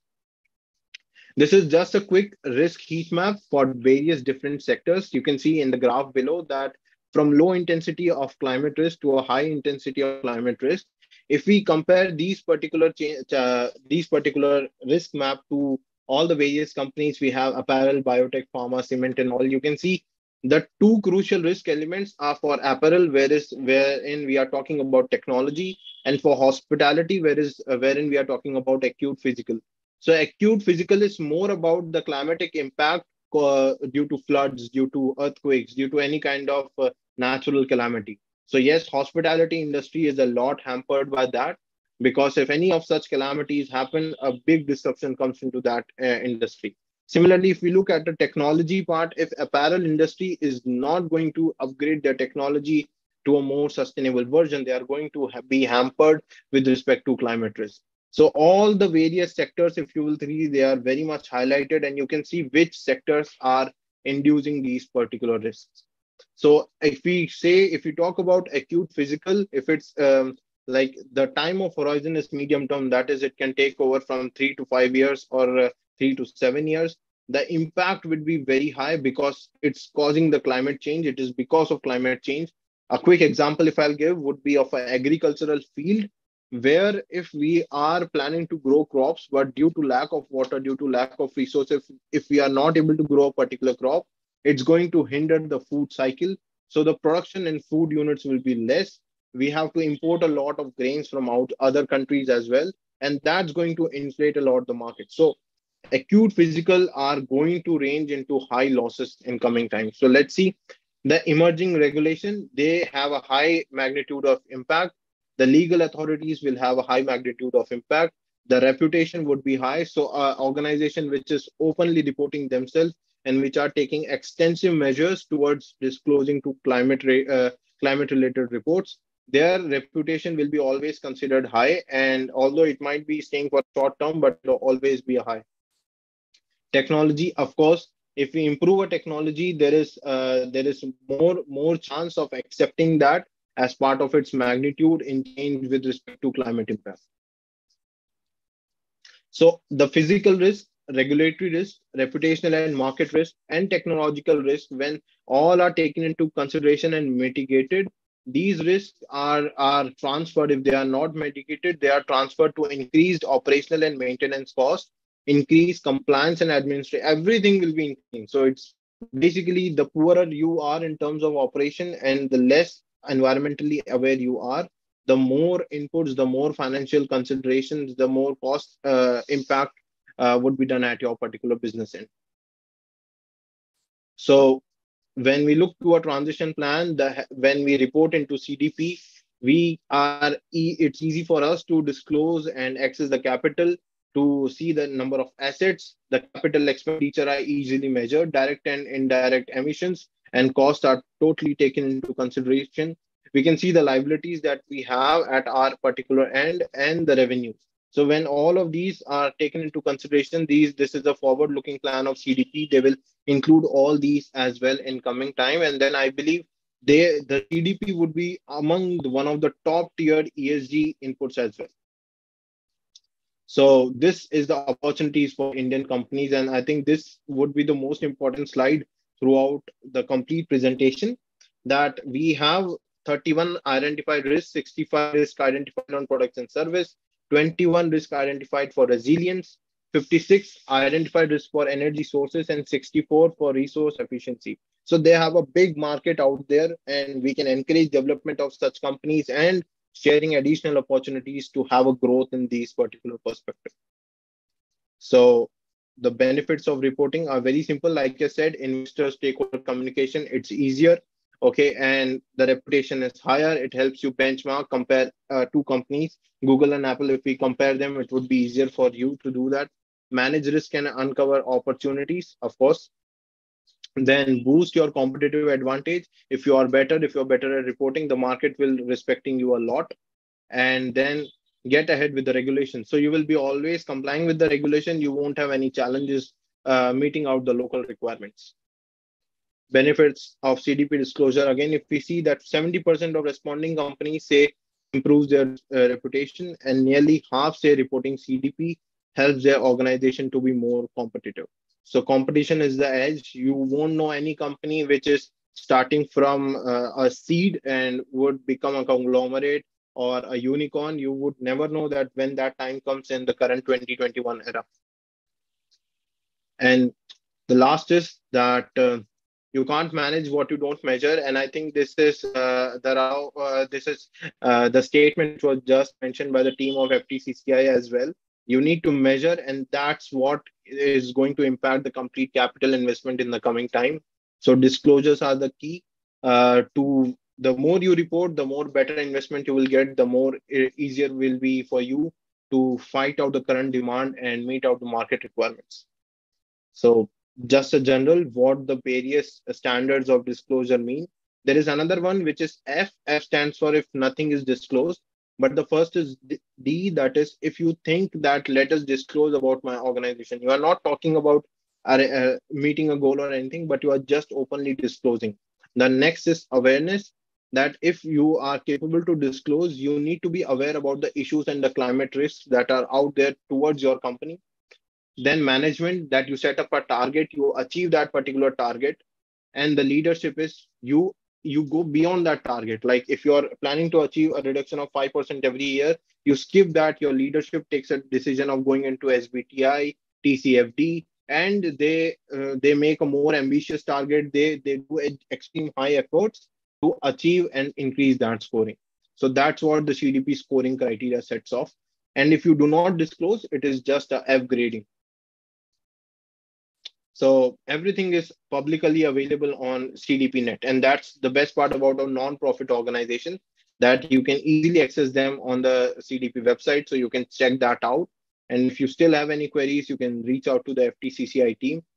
That's it from my end, guys. This is Sai Balaji. I really appreciate you being a patient listener. And thanks to the whole team for taking this whole presentation into consideration. And I'm open to questions. Thank you, everyone.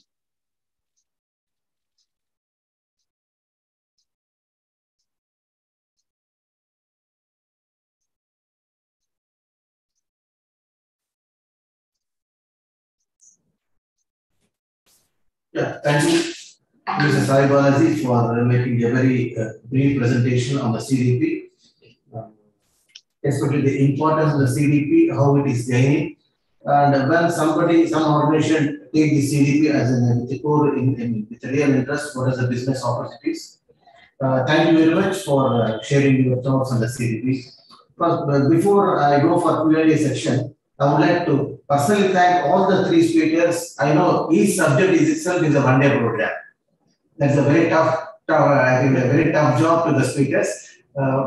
Actually, our intention is to start this. Probably based on this today's presentation, probably for each topic we may run a separate program to support the industry. And I look forward all the speakers' cooperation in this regard. There are a few questions from the participants. I'm happy to say that 50 people logged in and 47 people that are in this for this 1.5 hour session. I'm really thankful.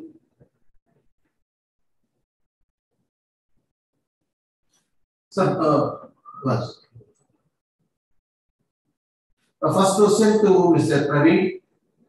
How does bank sees climate solution startups? Do they approve financial capital to these climate startups even with higher risks?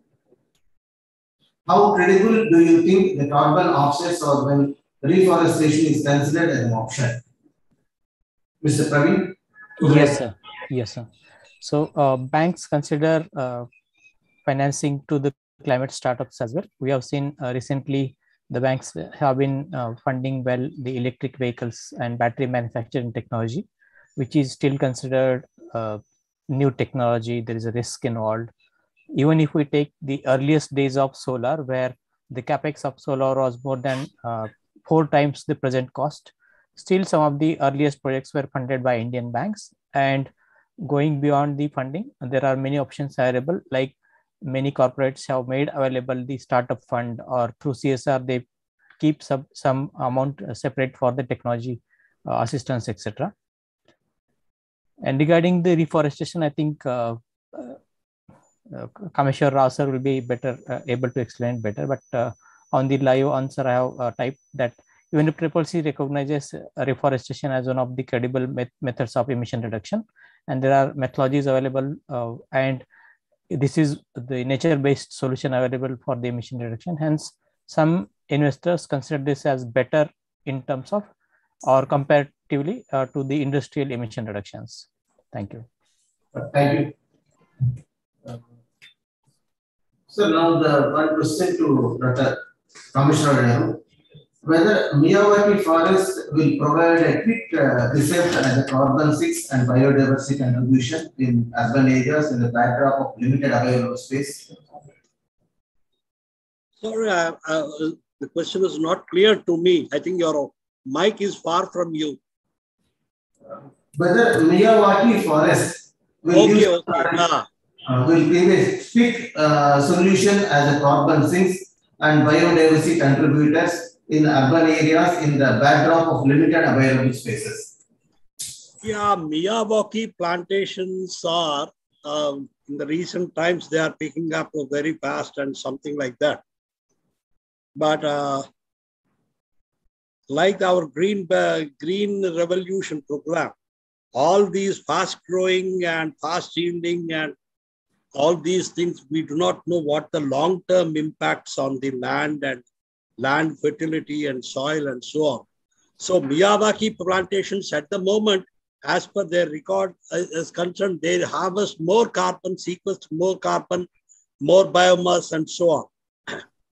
But we do not know what the consequences of on long-term basis. As ecologists, I can say they are adverse to the soil and ecosystem on long run. Why? Because in Miyawaki,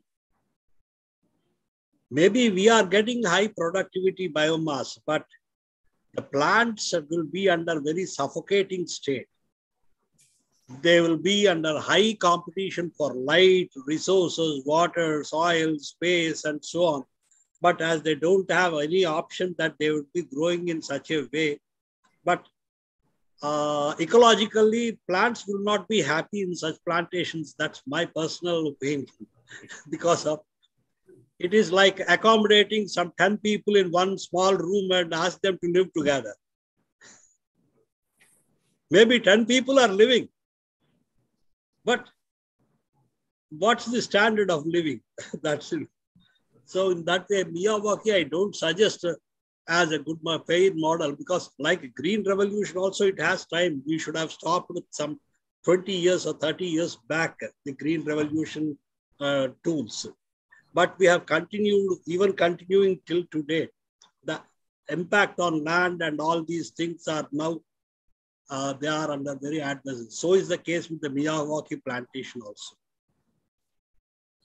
Thank you, sir. I think one good takeaway is anything what we plan is periodically we need to assess the benefits, merits and demerits, and we should have a strategy, if necessary, some changes. Thank you very much, sir. Yes, yes. Before I go to the next section, I would like to have a small announcement. My friend Ankita has posted about the feedback link. Just parallelly, all the participants can share their feedback. So very simple. It doesn't take more than 1 minute. Okay. Now, one question to Mr. Sai Balaji. As a chemical industry in India, what commitments can we give for CDP with respect to goals or objects of climate change? What is the store impact if not fulfill the targets within the timelines notified, not reported? Yeah. Okay. So first I'll go with how whenever we talk about disclosing towards CDP, how we define a base year. Okay. So base year, there is no foundation for CDP disclosure to define a base year. It is up to you what you decide as is fit for your organization. For some, it can be 2018. For some, it can be 2019. For a new facility, it can be 2021 as well. Now, if I say, how do I decide about a base year? The thing is very simple. I first monitor my continuous practice of operation. Like how, if my facility is fully fledged at a maximum production capacity in terms of industry, or in terms of, if I'd say, if it's a commercial facility. So if they are running at a maximum potential capacity, then I will take that year as my base year. I need to be always improving from the maximum emission that I can do and set a target to do the least with respect to that. And that's what an efficient base year is defined. And it can be anything for anyone else. Now, the second question is, what if the second question that is, what if I fail to disclose properly towards my setup target in CDP, right? So correct me if I missed out that if I fail to disclose the target or my reporting, right? No, the question is actually, I have reported last year, let me say 10%, something like that. Due to these reasons, I could not accomplish the 10% goal, self goal. How it will reflect on the CDP scoring? Okay, so it is just going to be on the basis of a percentile. So if last year you achieved an A rating for that particular entity for which you set up a target of 10%, for last year you achieved A rating for that. Now this year, if you are not even meeting the score, so your percentile will be reflected based on your past performance. It will not be compared on throughout the global level. It will be only compared to your previous performance, and that's how you are going to be rated. So it does not mean that from A you will directly shift to D, B, or C. No, it's not going to be that. Your score will be reduced with respect to your current performance. That's it on that particular parameter. And I think the third is what amendments, if a chemical industry needs to fight climate change, what mitigation strategies can they adopt, right? Yeah. So for a chemical industry, first, how I define this, how many resources are they are going to have. So let's say if it's a chloralkali industry, okay. So if it's a chloralkali industry, so simple is the water utilization would be very crucial. So whatever parameters you are looking into the environment, you need to first see that your water stewardship is reduced in terms of your maintenance, your management of water resources should be higher. So you should not release your waste outside the plant. For that, you should plan a ZLD, which is zero liquid discharge design. Zero liquid discharge are very much in demand these days, where all the facility required water is generated on site via rainwater harvesting or on site wastewater treatment plants. It is reused on site, and then it is not sent out to a sewage. It is being evaporated into the environment from the site only. So your entering capacity of water onto the project site would be zero, and your water exiting the project site would be zero as well. And that is zero liquid discharge. Now to do that, you utilize all the water, your excess water, which is like part of a sewage. You use a steel plate, which is heated at, I think, 100 degrees Celsius or more than that. And then water is sprinkled over it through shower heads. And that water, when it comes in contact with that heating plate, it gets evaporated into the environment. And that's how it is just a mere example of defining a zero liquid discharge design. And that's how it is done for industries. It is a current demand in clothing industries as well, because again, a lot amount of water is being used there. Yeah, thank you very much for all the speakers trying to clarify the issues. And also the participants, they can be in touch with us if any additional questions are there. We will try to reach the experts and try to revert back. And because of the shortage of the time, I would like to, of course, we have not received any further questions. Thank you very much once again for all the speakers. Now I request Sri Suresh Kumarji, our Vice President, to say a word of thanks. Good afternoon. It is my privilege to propose a hearty vote of thanks on the successful conclusion of the webinar on climate change and mitigation planning by industry. On behalf of all and on behalf of the Federation, sincere thanks to Dr. Kameshwarrao Kodam Raju, former Professor of Environmental Sciences, Andhra Pradesh, Andhra University, Visakhapatnam. Mr. Parveen Jadhav, Head Environmental and Social Risk, RBL Bank Limited. Mr. N. Sai Balaji, Sustainability Consultant, Green building, consulting, and engineering. Yes, sir. The deliberation have imparted more knowledge on GHG quantification and reporting green belt and carbon sequestration. I also thank the members of Environment Committee and informed audience for their active participation. I also thank our partner, GD Metla Effluent Treatment Limited, for supporting this event. Thank you all. Thank you. Thank you, sir. Before I close, I request all the participants to spend 1 or 2 minutes and respond with the feedback. It will really help us. Thank you so much, sir. Thank you. Thank you, sir. And also special thanks to Ankita for supporting this event. We miss the person who really supports. Thank you, Ankita. I request all the participants. With reference to speakers, I will be in touch with you. We want the continuity of this association for the benefit of the industry. Thank you very much once again, sir. Commissioner, special thanks to you. I know that you are traveling in one of the forest area for the last few days. I think it's my pleasure, sir. It's my pleasure to associate with you all, and it's a great initiative. I think, and it should go a long way. I think your state should be a model for other states also. Yeah. Thank you, sir. Thank you. Thank you, sir. I agree with sir. I completely agree. Thank you, Sai Balaji. I think we are getting connected for the first time. Thanks to Praveen for giving this contact. Thank you. You also always you respond to me.